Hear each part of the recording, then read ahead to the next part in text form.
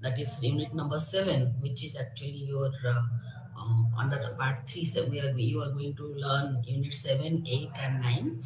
Here we are going to discuss production function. Then in 8 we are going to discuss cost functions, and 9 also we are going to discuss long run cost functions. Today we are going to discuss that is production function unit 7. Now here block 3, as I told you earlier, it introduces production and cost. 7, production function and its building blocks. 8 and 9, cost analysis, and long run cost functions, etc. Now what is a production? Production process involves transformation of inputs into output. Basically, that is the idea. It's a technical relationship between inputs and output. The inputs could be land, labor, capital, and entrepreneurship, etc. And the output could be goods and services, any type of goods. In a production process, manager takes 4 types of decisions, whether to produce or not. That's the first thing. Second is that if he is going to produce, then how much to produce. Then third is what input combination are to be used by him, and what type of technology is to be used by him. So we shall begin with a general discussion of the concept of production function, and we will discuss about the production function, then what type of, with one variable for input, with 2 variable input, then optimal combinations of inputs, returns to scale, functional forms of production function, managerial uses of production function. We are also going to study at what point the producer is going to produce, because all the points are not economically efficient. So production function is the functional relationship. If you are taking so many variables like x1 up to xn, it actually q is a function of x1, x2 up to xn. If there are n variables, n inputs, then q is the maximum quantity of output, and x1 up to xn are various inputs. F stands for function. Now, for the sake of clarity, let us restrict our attention to functions of 2 variables. That is, one is labor input and the second one is capital input. If there are only 2 inputs, capital K and labor L, we will write the production function as Q is equal to FLK. That is, output is a function of labor and capital. This function defines the maximum rate of output obtainable for a given rate of capital and labor input. It may be noted here that outputs may be tangible, like computers, television sets, etc., which can be seen in our eyes, and it can be intangible, that is like education, medical care, etc. Similarly, the inputs may be other than capital and labor, but for simplification, we have kept capital and labor as the 2 inputs for the producing one particular type of output. Now here, we would like to discuss about economic efficiency and technical efficiency. There is a lot of difference between economic efficiency and technical efficiency. A farm may be technically efficient, but may not be economically efficient. So a farm is technically efficient when it obtains maximum level of output from a given combination of inputs. Okay. Now the production function incorporates the technically efficient methods of production. So whenever we are discussing about production function from economics point of view, you have to remember that whatever methods of production, those methods of productions are technically possible or technically efficient.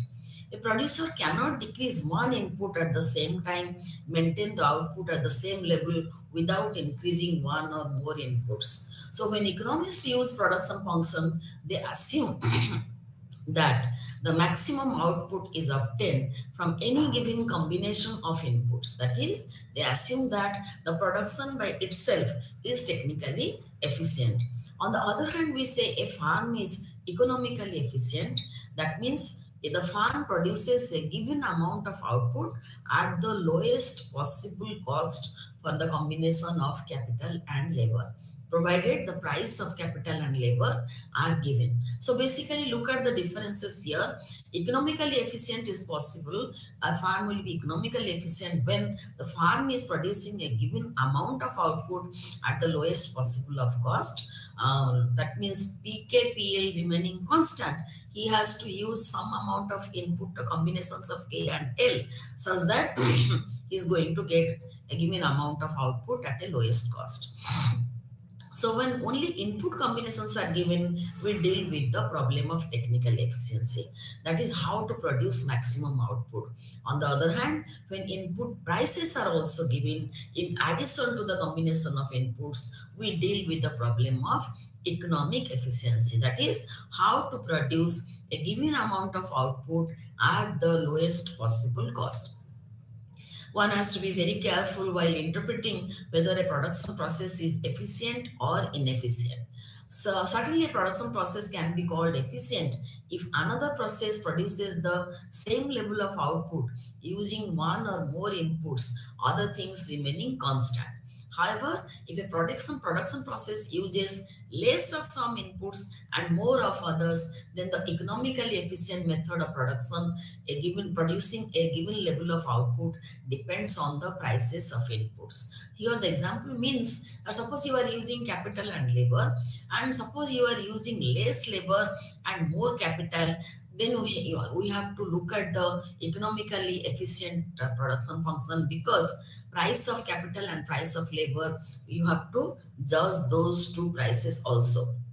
Like an example, ABC company is producing ready-made garments using cotton fabric, found that 10% of the fabric is wasted in that process. Now what an engineer will do, engineer will suggest that wastage of fabric can be eliminated by modifying the present production process. So production process should be in such a way that, or it should be changed so that the 10% fabric loss is going to be avoided.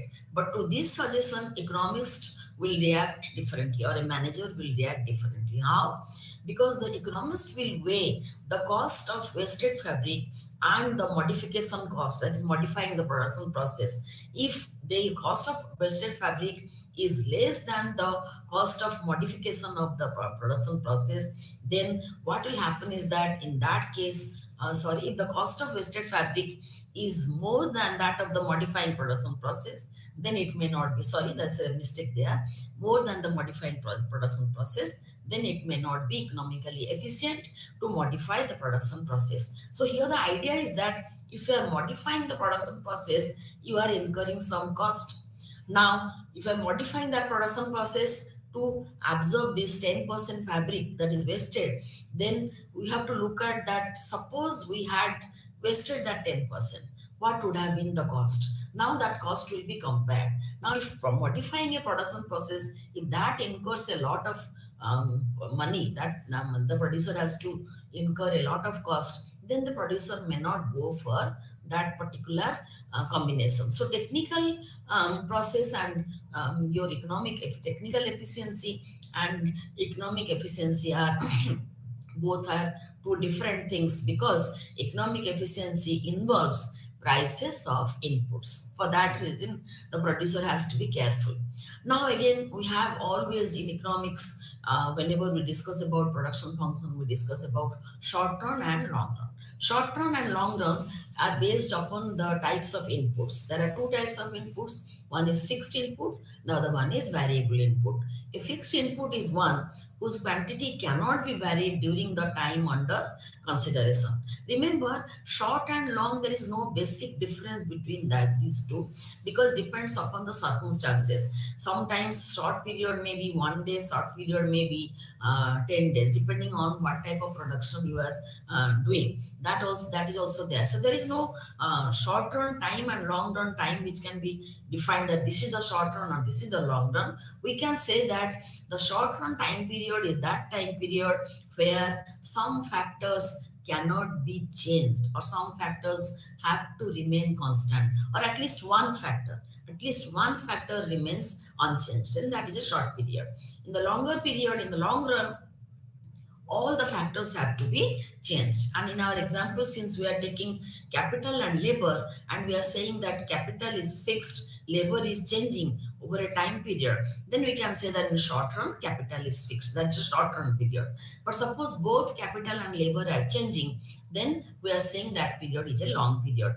That means basically the inputs are classified as fixed if they cannot change immediately. Now they include usually they include plants, machineries, and equipments of the farms which take time to be changed. Now, a variable input is one whose amount can be changed during the relevant period. What is the relevant period? That's the period which is short enough where the other factors cannot be changed. Only one or two inputs can be varied. So, example, in the construction business, the number of workers can be increased or decreased on short notice. Many builder farms employ workers on a daily wage basis, and frequent change in the number of workers is made depending upon the need. Now here this example is an example where the farmers, the building construction like machines, construction equipments are fixed, but the number of workers can be varied. Okay, now whether or not an input is fixed or variable depends upon the time period involved. The longer the length of the time period under consideration, the more likely is that the input will be variable and not fixed. Economists find it convenient to distinguish between short run and the long run. The short run is defined as that time period when some of the farm's input cannot be changed or are fixed. Since it is very difficult to change plant and equipment among all inputs, the short run is generally accepted as the time interval over which the farm's plant and equipment remain fixed. In contrast, the long run is that period over which all the farm's inputs are variable. In other words, the farm has the flexibility, or he has the freedom to adjust or change its environment. He can change the combination of capital and labor if both are variable. Production process of farms generally permit a variation in the proportion in which inputs are used in the long run. Input proportions can be varied considerably. Now let me not go through this example. You can go through this example from your book. Now the idea here is that in the long run, that is, and there are a very few production processes in which inputs have to be combined in a fixed proportion. Like Ranback's example is their pharmaceutical farm. There to produce a drug, the farm may have to use a fixed amount of aspirin for 10 gram of the drug. In this case, this cannot be changed. That is the combination of these two. But the labor can be changed. The capital can be changed in the long run. So no flexibility in the ratio of input is possible. The technology is described as fixed proportion type. But this example actually is not example of inputs in proper sense, in economic sense. In economic sense, we take inputs as labor and capital. Okay, so fixed proportion means proportion of inputs, capital and labor ratio is not going to be changed. That is the idea. Now it will come to will come for production function with one variable input. That means one factor is fixed and the other factor is variable. If we are taking two input production process, so let their one input be fixed quantity, the other input may be with a variable quantity. Now we can write down the production function like that. Machine tools capital is fixed and labor is the variable factor. Now Q is the output of metal parts and K is the service of say 5 machine tools in our example in the book, and that is the fixed and labor. The variable input can be combined with the fixed input to produce different levels of output. Like one labor is producing two metal parts per day, then 4 laborers are producing 8 metal parts per day. Then if you are increasing those laborers over the time, or tomorrow, day after tomorrow, then they will be producing more. It is like that. Now suppose the metal parts company decides to know the output level for different input levels of the labor using fixed 5 machine tools. Now table below, we'll go for that table. Let us see the table. Here we have this number of workers, first column. Second column is total output, thousands per year. Third column is the marginal product of labor because your capital is fixed. Average product, that is APL. So APL, average product, is the total quantity of output divided by total number of labor. That is why it is written as Q by L. And marginal product is one additional unit of output divided by one additional unit of labor. That is why delta by delta L. Now look at the table. What you find that 1 to 8 as the number of workers are increasing, the total product is increasing 0 to 10, 28, 54, 76, 90, 96, 96, 92. Now look at the average product. Average product is actually 10 by 1. Then next is your total product is 28, 28 by 2, 14, 54 by 3, 18, 76 by 4, 19, and so on. You find that average product is increasing up to 19, then it is falling 18, 16, 13.5 and 11.5. Similarly, look at the marginal product figure. What is happening? Marginal product is also increasing up to the up to the employment of third unit of third worker, and that is 26. After that, it is falling. And again, look at the marginal product and average product. You find that in the beginning, marginal product is higher than average product, but after that red thing, look at the figure, marginal product is becoming, it is actually less than the average product. Now what is the red band denotes, and that means here, that is what is happening, that marginal product is higher than average product till that point. Marginal product is higher than average product, and average product is highest at that point. 19 is the average product which is highest at that point. So for MP4, I have given the left hand side, I have given the information regarding this table. So you can find out that total product is increasing, then becoming a constant. At 6 it is 96. At the 7th unit of worker it is 96 again, so it is remaining constant. Now AP and MP relationship, you see that in the beginning MP is higher than AP, and towards the end MP is less than AP, sorry. Now AP is highest at the use of 4th unit of worker, and MP is higher than AP at that point. So what do we find? That APL, here we are discussing, since labor is the variable factor, we are discussing about average productivity of labor. So average product or average productivity of labor first reaches maximum at 19 and then declines thereafter. Similarly, the marginal product of labor is the additional output, that is also rising, then remaining at high at a particular point, then it is actually marginal product, then it is actually falling. Now for MP4, look at that marginal product of 4th worker, that is 76 minus 54, that is the change in output, and change in labor is equal to 1. That is why MP4 is equal to del Q by del L, that is 22. Now here, although the marginal product first increases with addition of workers, it declines later, and declines later, and the addition of the 8th worker, actually the marginal product has become negative of labor. At the 7th worker, marginal product has become 0. That means it's not adding to the total product. Now look at this in terms of graph. So looking at the graph, look at the point X on the upper part of the graph. Point X is the point where total product up to point X, from origin to X, total product was increasing at an increasing rate.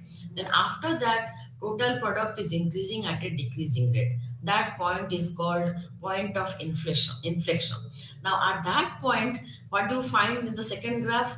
Marginal product is maximum. That point, marginal product is maximum, and marginal product and average product are intersecting each other when average product is maximum. Look at the diagram there. That is 4.5. At 4.5, average product is equal to marginal product, and marginal product is before that, marginal product is higher than average product. Then when the producer goes on increasing the production of output, and when it produces the 7th unit of output, marginal product becomes 0. Now at that point, total product is highest. Look at the point Z there. Total product is highest. So when marginal product is equal to 0, total product will be highest. We are discussing about one variable input.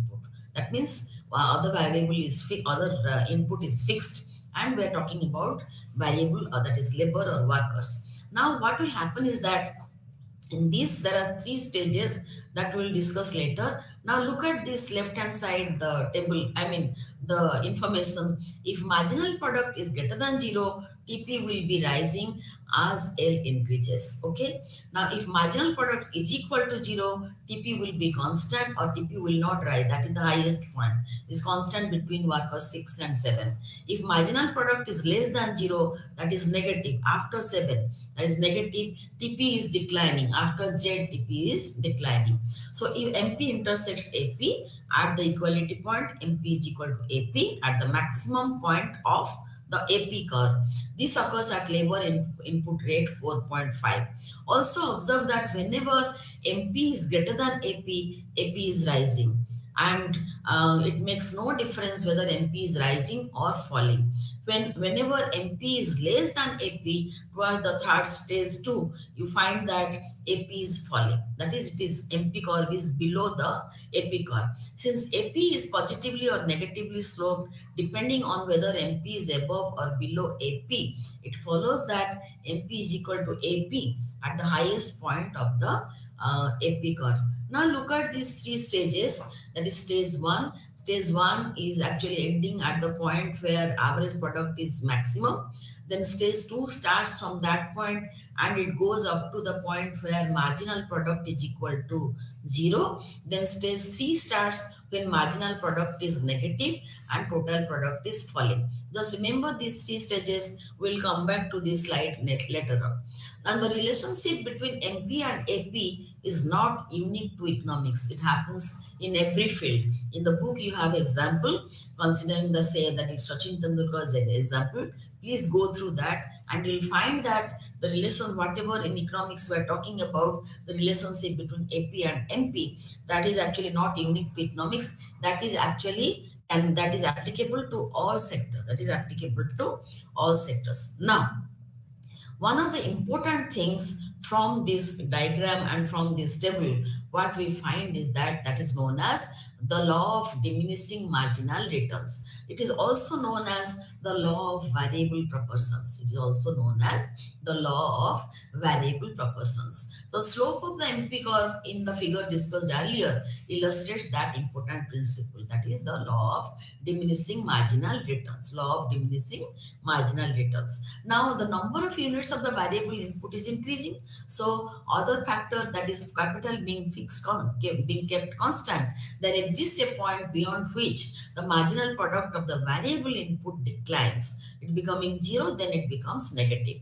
It be falling, then it is becoming 0, then it is becoming negative. We can go back to the table, look at this table.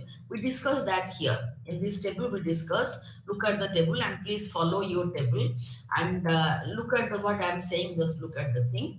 Now the table illustrates this law. Observe that MP was increasing up to the addition of the 4th worker. Please correspond to your table. Now beyond that MP is decreasing. What this law says is that MP may rise, MP means marginal productivity, may rise or stay constant for some time, but as we keep on increasing the units of variable input, marginal productivity or MP should start falling. It may keep falling and turn negative or may stay positive all the time. But usually the traditional way when we explain, we say that marginal product becomes 0, then it becomes negative. Now, similarly, you can go for other examples like fertilizer example in case of agriculture. Now, what is the situation here? Let us come back to the diagram here. Look at this diagram. You find that after the 7th unit of worker, the MP is falling and negative and AP is falling.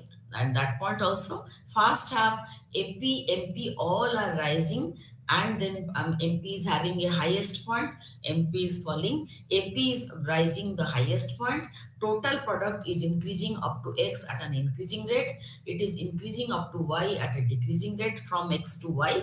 Then you can find out the stage 1, stage 2 and stage 3.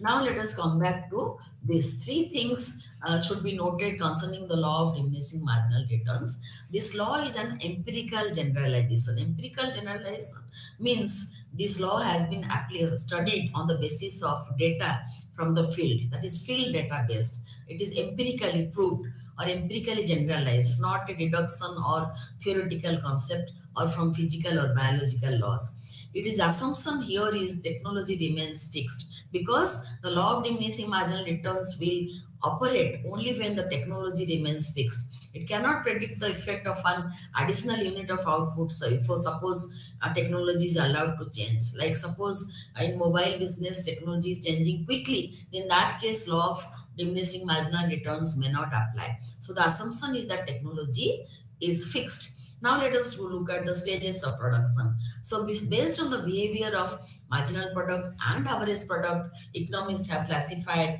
production into three stages. Stage 1, marginal product is positive, that is greater than 0. AP is rising. Look at the diagram. AP is rising.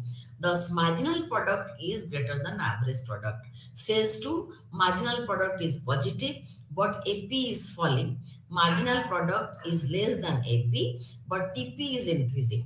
Now, stage 3, MP is less than 0 and TP is falling.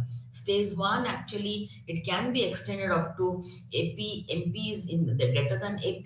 Then later on, AP is actually achieving the maximum point, reaching the maximum point. Up to that, this is the stage 1. So stage 1, stage 2, stage 3.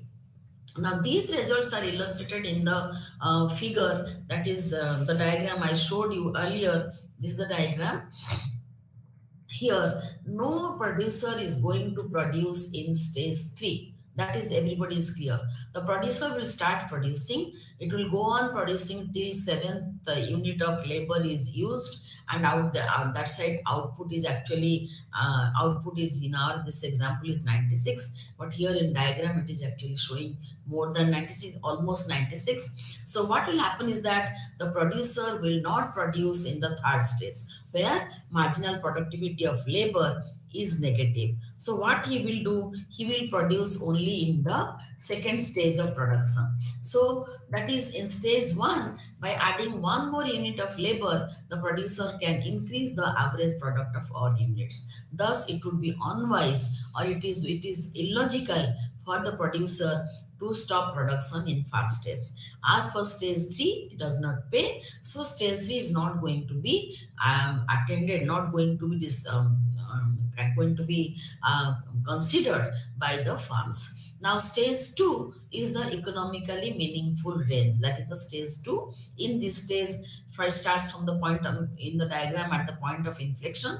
We saw earlier that MP is maximized. At point Y, since AP is maximized, we have AP is equal to MP. At point Z, TP reaches maximum. So MP is equal to 0 at this point. For the right hand side, you find MP is equal to 0. Up to that point, it is the stage 2.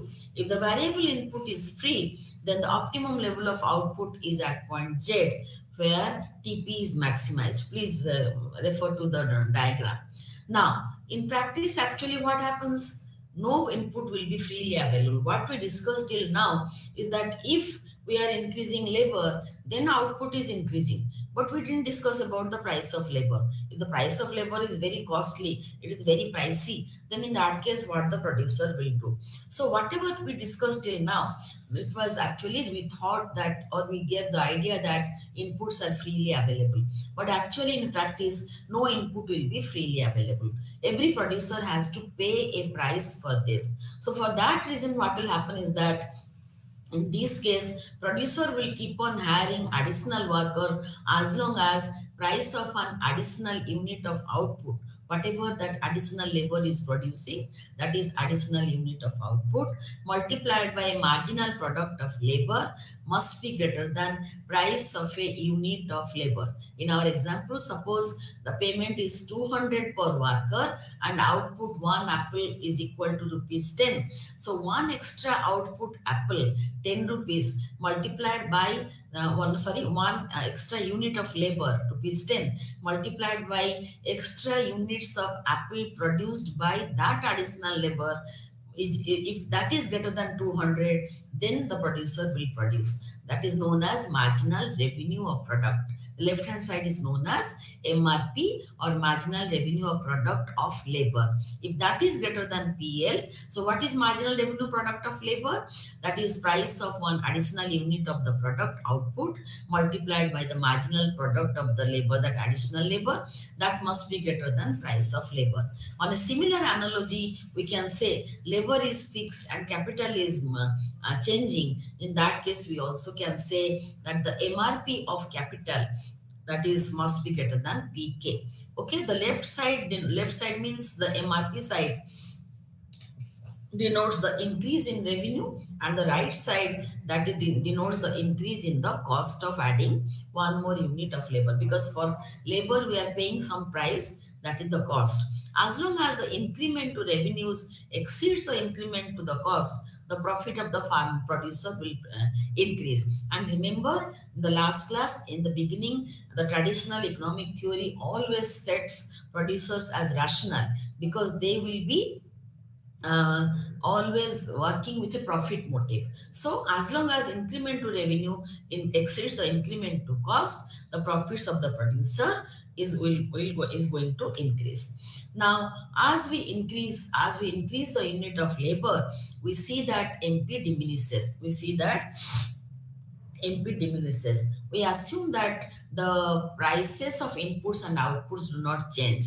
Let us say price of labor capital is not changing and output also not changing. In this case, what will happen is, if that is the assumption, we already have studied that one extra unit of labor, the marginal productivity is declining, that the law of diminishing marginal return, the marginal product, that we have already said. Now suppose price of labor is fixed, price of output is also fixed. In that case, even if MP is declining, then what is happening? MP is declining means MRP is falling or the revenue is falling, and the cost is remaining constant. If MRP is falling, then that is becoming less than the cost. Then the producer is not going to produce. So at this point, the producer will stop adding more unit of input.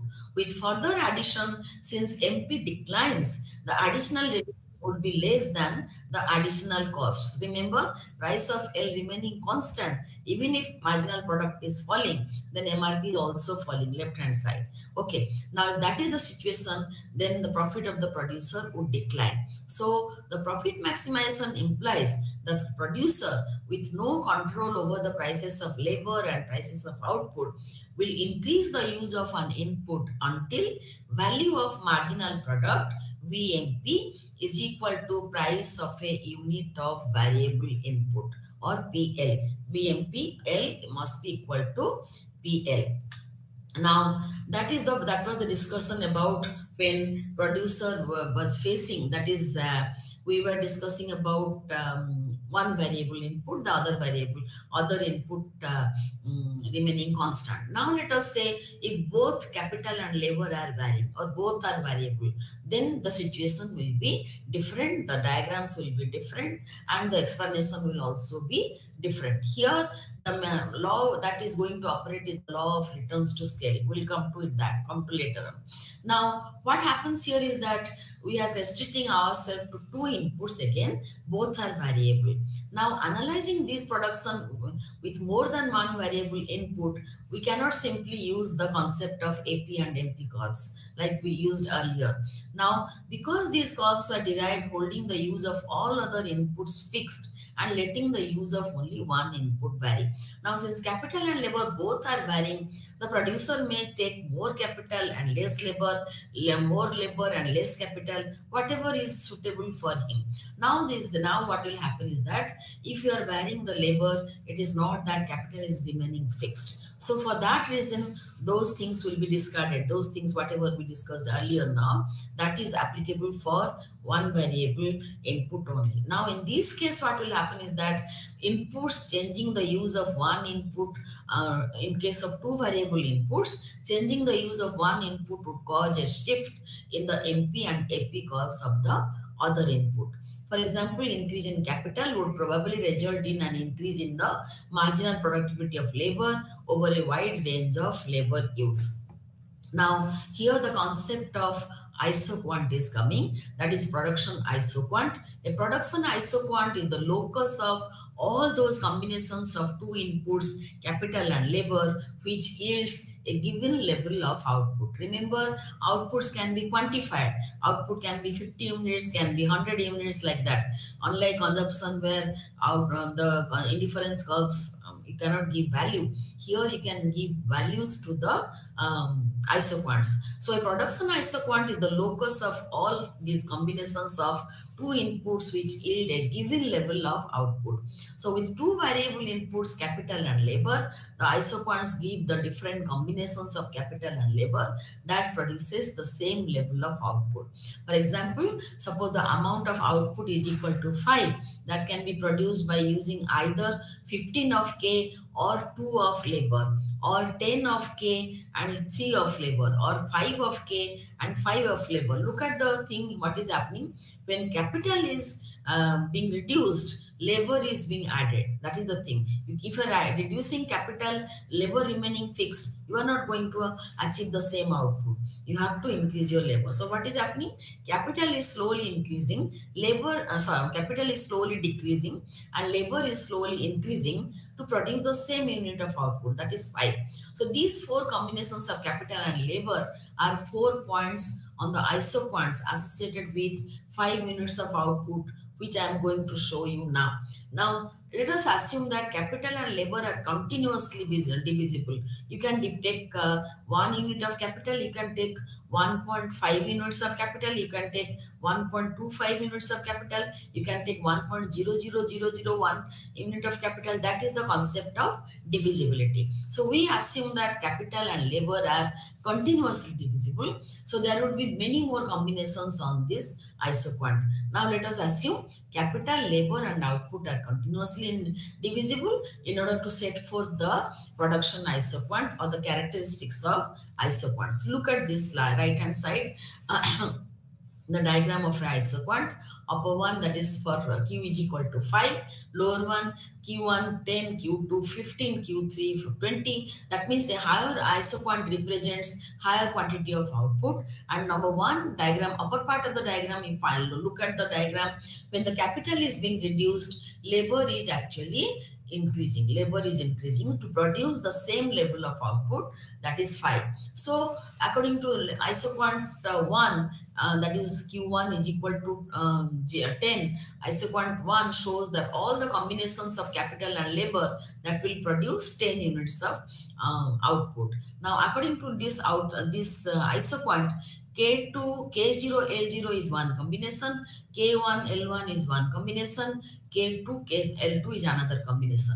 Now when capital is falling, labor is increasing, and we are finding that all the 3 points, the combination, the coordinates of these 3 points are on same curve, that is Q1. So isoquant 2 shows higher level. That means you just extend the K2 to the second one, and naturally you will be getting more output. That is, the higher isoquant represents higher amount of output. Since we have assumed that output and inputs all are divisible, then we can say an infinite number of isoquants could be drawn. That is known as a isoquant map. That is known as isoquant map. Now remember, two isoquants cannot intersect each other. They cannot intersect each other because that will go against our assumption. That means if they are intersecting each other at one point, same amount of labor, more amount of capital, same amount of labor, less amount of capital is giving you the same output. That is not possible. Now regarding the isoquants, so lastly we can say production function Q0 is a function of capital and labor, and here both are variable. Capital is variable, labor is variable. The earlier one you can write down Q0 function K bar L. K bar means capital remains constant and L is variable. Now look at the right hand side, that is the diagram, and just observe it carefully. What is happening to the change in labor? What is happening to the change in labor for change in capital? Now that concept is called marginal rate of technical substitution. So the rate at which one input can be substituted for another input if output remains constant is called the marginal rate of technical substitution, or MRTS. It is this divide. It is actually the slope of the isoquant. It is the slope of the isoquant. So slope of any curve, and I forgot to tell you, isoquants are strictly convex curves in our everyday economics. They are strictly convex curves, and what is happening here is that the slope of the isoquant is the vertical distance divided by the horizontal distance. Vertical distance is delta k and horizontal distance is delta L.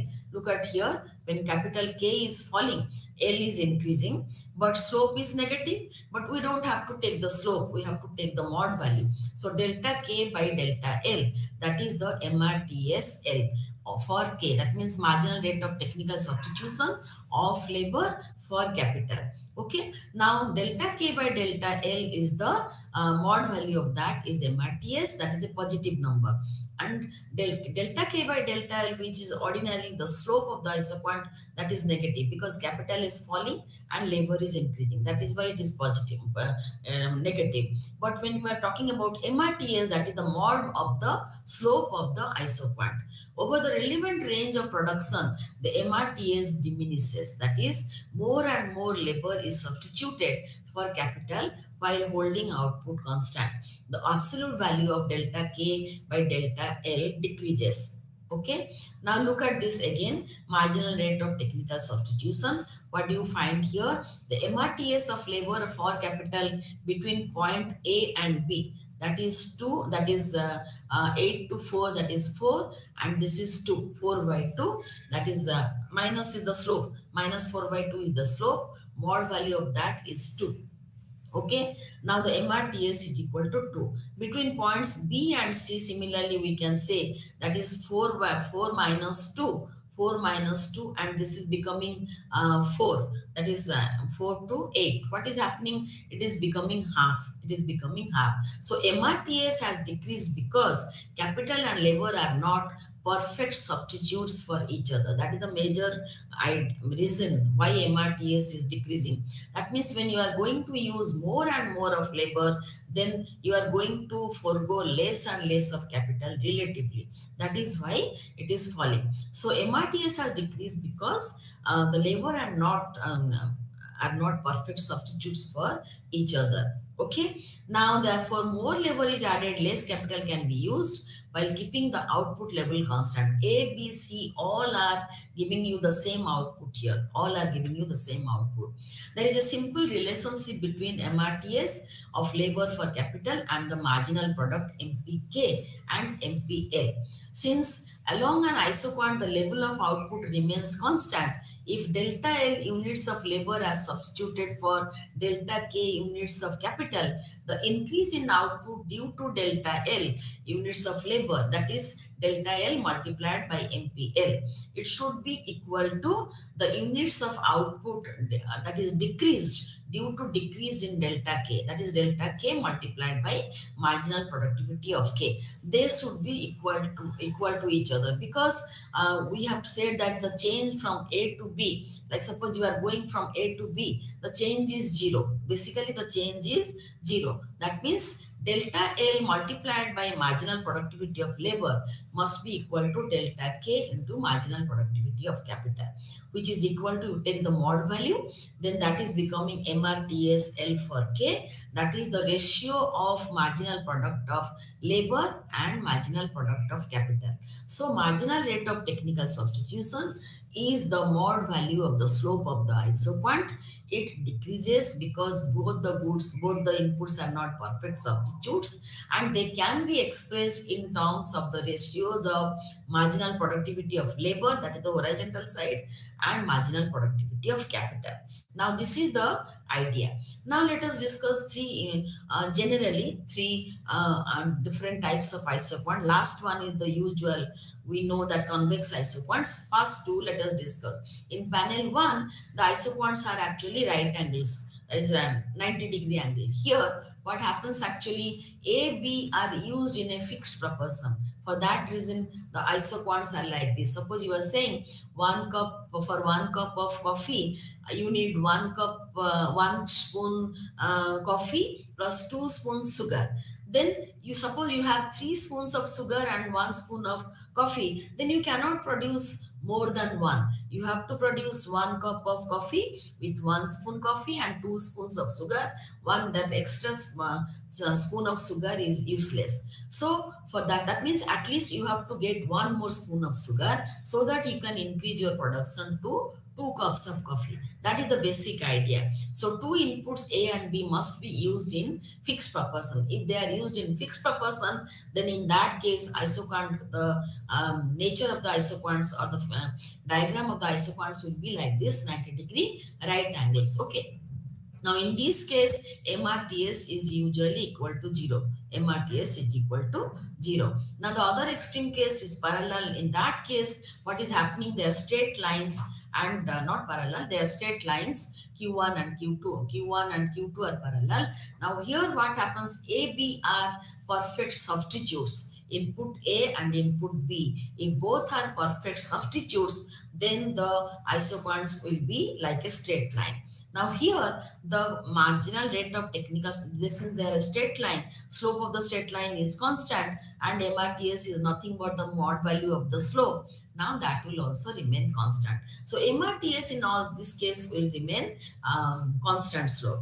Now the third one is the most common, which I have already discussed. That is because the behavior of this isoquant is because of the fact that input A and input B are actually imperfect substitutes for each other.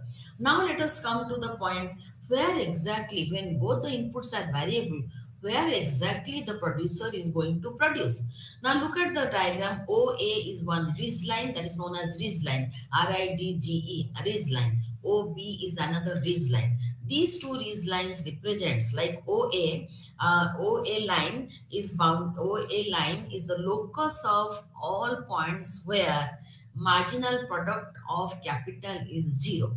Okay. Now similarly, OB is the ridge line, which is the locus of all points where marginal product of labor is 0. Now just think of to the left of OA. To the left of OA, marginal productivity of capital is going to be negative. And to the right of OB, outside of OB, you find that marginal productivity of labor is becoming negative. And we know that the one of the inputs is giving you negative returns, then the producer is not going to produce. So the producer is going to produce in that area where marginal productivity of labor and marginal productivity of capital both are positive. That is possible between OA and OB. So the producer will choose that portion of isoquant which is coming between these two ridge lines, OA and OB, the rational producer, because to the left of OA, marginal MPK is negative. To the right of OB, towards the x-axis, that is the MPL is negative, and to the left of OA towards y-axis, MPK is negative.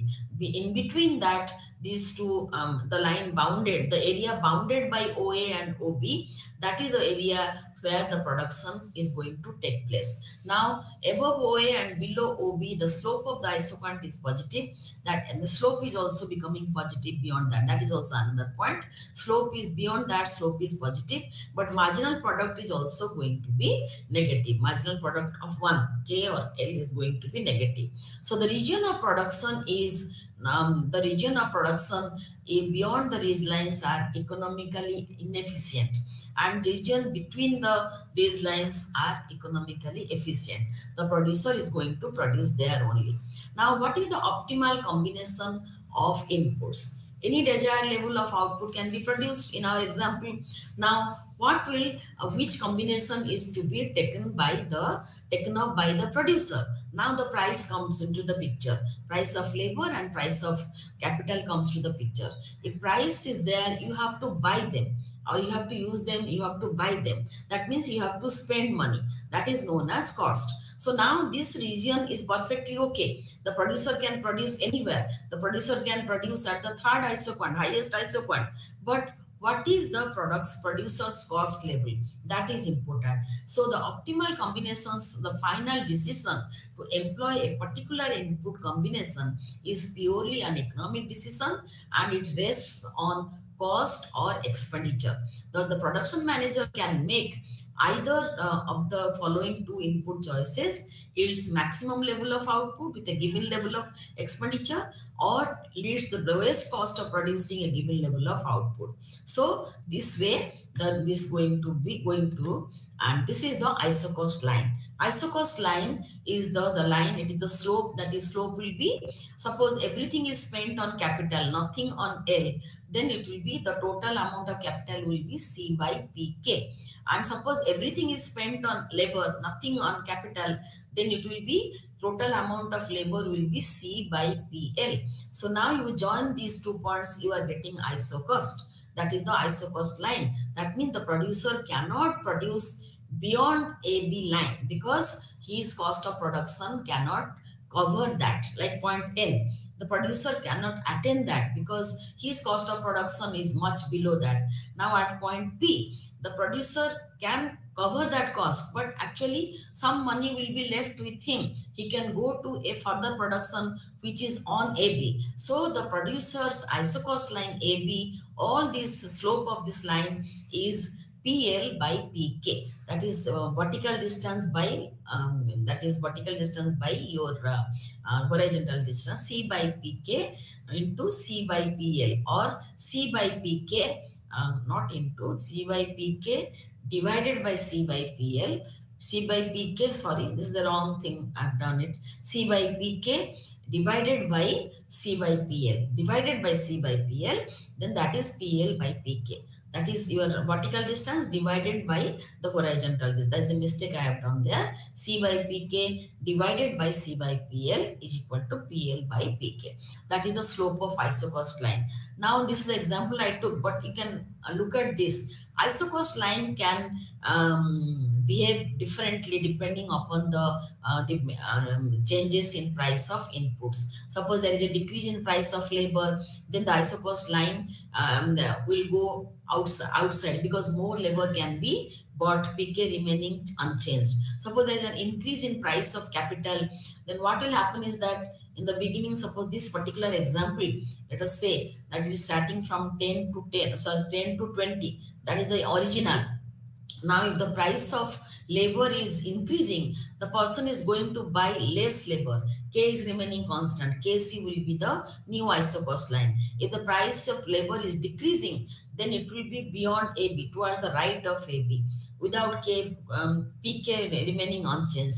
Now suppose price of capital is changing, then lower person B will remain unchanged, upper person K will, if price of capital is high, it will come down, and if price of capital is low, it will go up. So isocost lines can be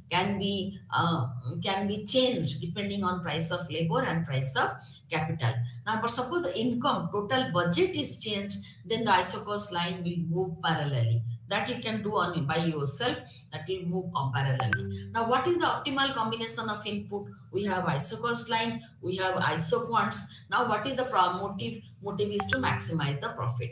Now, in this situation, what will happen is that if both capital and labor are variable, then determining the optimal input rates of capital and labor requires the technical information from the production function, that is the isoquant be combined with market data on input prices, that is the isocost function. Now we superimpose the isocost line in the isoquant map. Then we will get the isoquant line which is tangent to the highest possible isoquant. That will be the equilibrium point. Let us look at this diagram here. What is happening here is that the isocost line is, suppose we'll take the right hand side one, upper one, that is actually tangent to 100. So output production will be 100, L1 amount of labor and K1 amount of capital will be utilized by the farm. Now suppose we are saying that this is the isoquant map. So isoquant that is tangent there, and let us take another lower, that is one output isoquant is available, that is 50. One isoquant is available, then that is tangent to the isocost line. With the isocost line will move downward, and that is tangent to the isocost line at point Z. Now Z, A, B, what are the points? A, Z, B all are giving us equal 50 units of output.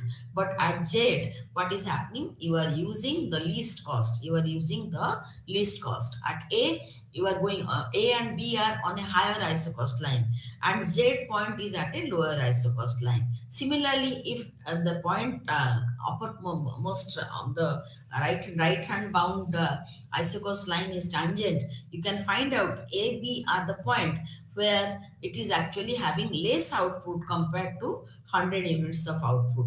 So both ways you can say that maximizing output subject to a given cost, that is possible. Isoquant map is given, and the ISO cost line is tangent to the highest possible isoquant. That is the equilibrium level. Suppose the cost is, here in this case, cost is given, isoquant map is given. Suppose one isoquant is given. In that case, the producer will go for that iso cost or that cost which is minimum. That is again possible. The iso cost line which is tangent to the given isoquant, the lowest iso cost line which is tangent to the given isoquant. So two possibilities are there. So regardless of the production objective, efficient production requires that the isoquant should be tangent to the iso cost function. Now here this efficiency condition also holds good. Now the marginal, we can go back to the figure 7.9 and look at this. The marginal product of capital per rupee spent on capital is equal to the marginal product of labor per rupee spent on labor at point Q. That is the equilibrium point here. Okay, that is MP, we can say MPL by PL is equal to MPK by PK, or you can say slope of the isoquant is equal to slope of the iso cost line. Slope of the isoquant means mod value of the slope of the isoquant is equal to PL by PK. Now in this case, you can say both ways you can explain.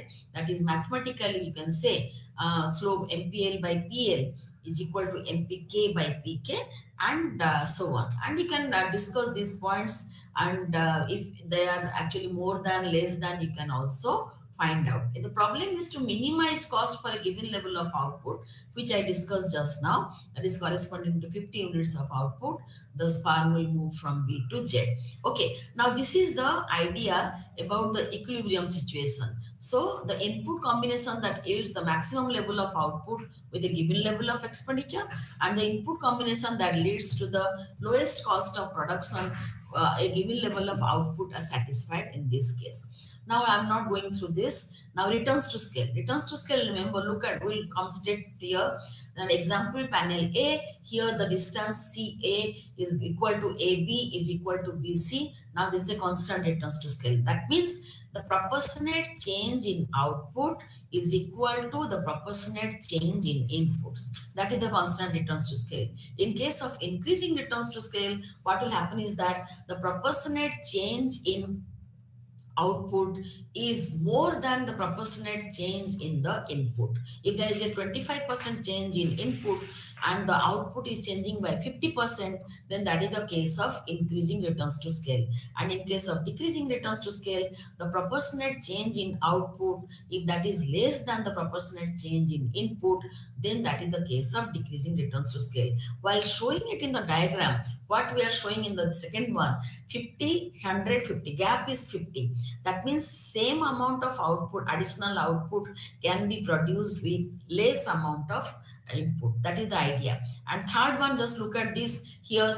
OA is less than, sorry, that is written CA. My mistake, it is written CA. OA is less than AB is less than BC. That means here you are producing, that is 50-50. For extra 50 production, you are having more than proportionate increase in your input. So this is the basic idea. That is about the returns to scale. Returns to scale concept is in case of when the situation where both the inputs are variable. Now there are functional forms of production function. One major production function is Cobb-Douglas production function. That is the one of the very much used function, Cobb-Douglas production function. And if alpha plus beta is equal to greater than 1, increasing returns to scale, alpha plus beta is equal to 1, constant returns to scale, alpha plus beta is less than 1, and that gives you the decreasing returns to scale. And we can calculate the marginal productivity of labor by taking the derivative of that. Now, Cobb-Douglas production function does not lend itself directly to estimation by the regression methods. So we have to go for regression methods. We have to convert it to logarithm form. Now, this function, since it is a linear form, it can be used for regression purpose. So now let us say what are the types of statistical analysis available. Time series analysis, cross-section analysis, and engineering analysis. 3 types of analysis are available. Now here, time series analysis, what exactly? I will give you the gist that you have the past data, then you are regressing that data on future, you are forecasting. Therefore, that is the basic idea behind the time series data. It is appropriate for a single firm that has not undergone significant changes in technology during the time span analyzed. So time series data, you have the data, then on that you are regressing that data and you are fitting a trend. What is going to happen in future? Suppose I am entering to the market, then what should be the total product? How much I should produce? What should be the value of that market, value of that product? These things are actually used in case of time series data is helpful in that case. Now, it is not appropriate for estimating the production function of a farm that has gone through significant technological change. If the farms are going through significant technological change, in that case, it is not applicable. Similarly, there is cross-section analysis. Cross-section analysis at a point of time. What is happening to the data at a point of time, not over a time period, like the time series data. Now here, for a particular year, we are going for various raw materials used in various farms of steel industry in the year 2020. That is a cross-section analysis. You can analyze cross-section, go for cross-section analysis. Engineering analysis is another way of using this. That is, it's undertaken when the above 2 types are not sufficient to look at the problems. Now, let us come to the limitations. Limitations you can read by yourselves, because limitations the main, you can study and you can write down those things. Then what are the managerial uses of production function? Managerial uses of production function are useful actually in deciding on the additional value of employing a variable input or not in the production process. That is the one of the most important aspects of production function. And it also can be used to compute the least cost combination. What should be the total input for a given production function or a given output? What should be the least cost that is possible for a given amount of output? So long as the marginal revenue productivity, MRP, is exceeding its price, then it is worthwhile for the manager to increase it. Now, production functions also aid in long-run decision making. So if returns to scale are increasing, it will be worthwhile to increase production through a proportionate increase in all factors of production. Okay. Now, returns to scale are decreasing. It may not be worthwhile. This is okay. This is okay. Now, summary, we all discussed about, I discussed about everything. That is production function, 1 variable case, 2 variable case, then law of variable proportion, then law of diminishing, law of diminishing returns to scale, then how the equilibrium is happening in case of 2 variable inputs, then how the least cost combination is going to be taken up by the producers, and all these things I told you, and I think it will be sufficient for you to understand and go through the book and can read on your own. I have just used your book. Go through your book and please listen to my class and read it. Thank you.